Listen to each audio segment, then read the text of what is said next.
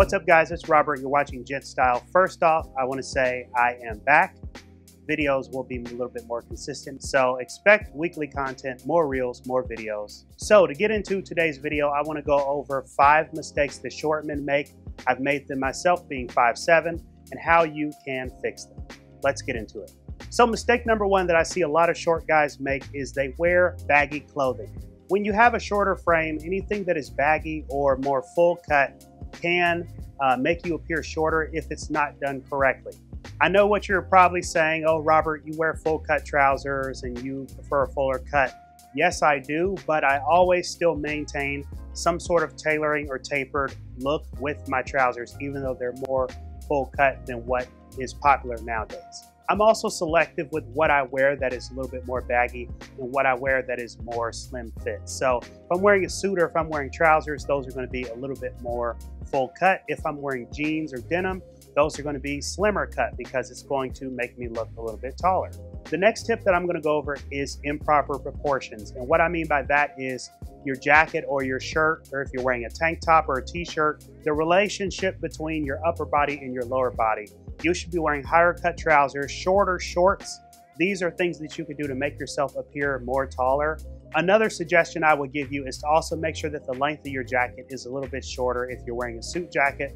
Now, this is dependent on how long your arms are, but I do suggest that you wear a shorter jacket if you're a shorter guy, because if you're wearing a long jacket, it's going to make your upper body look a little bit longer than if you were to go shorter.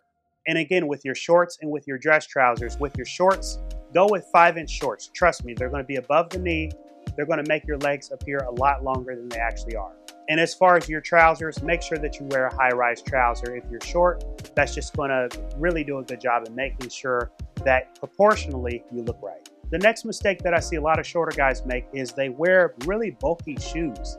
I do love the look of Alexander McQueen sneakers. I think they're a great casual shoe, but if you're shorter, sometimes a bulky shoe can make you appear a little bit more shorter. Even though it may be lifted or have more height that it gives you, it's still, when you put it together with the whole outfit, bigger shoes are going to make you look like a smaller guy. So I would definitely suggest that you wear a slimmer shoe, whether that's your dress shoe or it's a sneaker. If you go with the slimmer shoe, it's going to make you look a little bit taller. The next mistake that I see is wearing horizontal stripes. This is a cardinal rule.